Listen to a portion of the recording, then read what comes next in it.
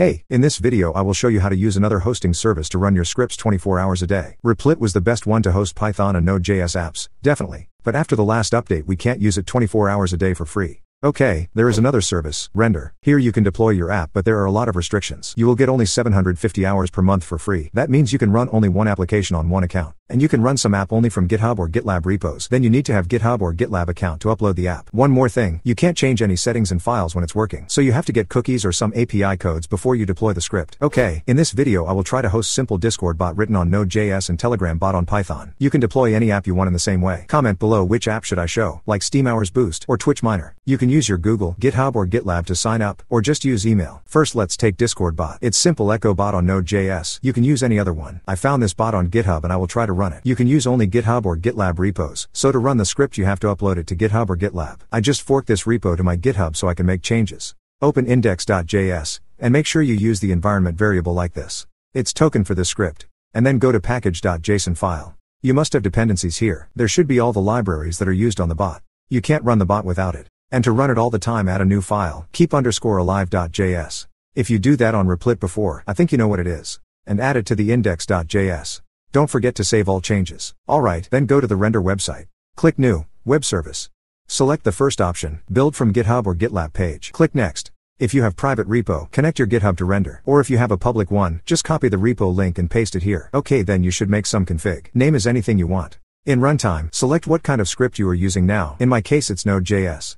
Build command. If you use Node.js, enter here npm install. That's why you should have the package.json file with libraries. Start command is the default. Node index.js. Scroll down. Select here a free plan, or some paid one if you want to run some serious project. With a paid instance you don't need to use Uptime Robot, and it costs from $7 per month, cheaper than Replit. I will use a free plan. Then enter the variables you have in the script. In my case it's token. Enter a key with the same case as in the script. And in value, I put my bot token. You can add as many variables as you want. And now you can just deploy it. Click Create Web Service. Wait when it will be installed. It takes some time. You can see all logs here. My bot is logged, that means it's working. Let's make it work all the time, without falling asleep.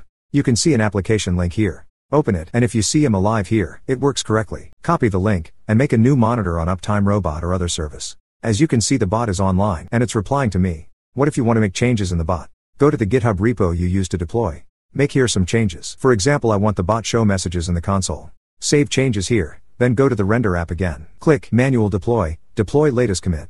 Wait some time, and now it's good.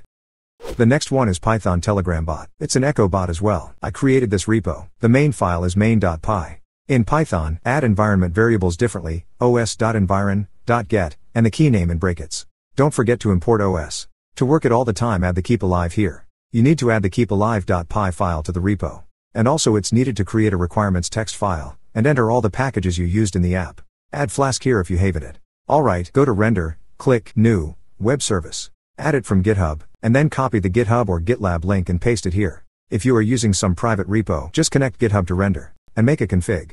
Name it as you want. Runtime is Python 3. Leave the build command as default. And in start command enter Python, and the name of the main file. In my case it's main.py. I choose the free plan. Add a variable, token. And in the value enter actual token from Telegram. Then just click Create Web Service. Wait some time, and now it's working. Click this link, and if you see alive, you did everything right. You can add it to Uptime Robot to run the bot 24 hours a day. The bot is replying to me, so that's good.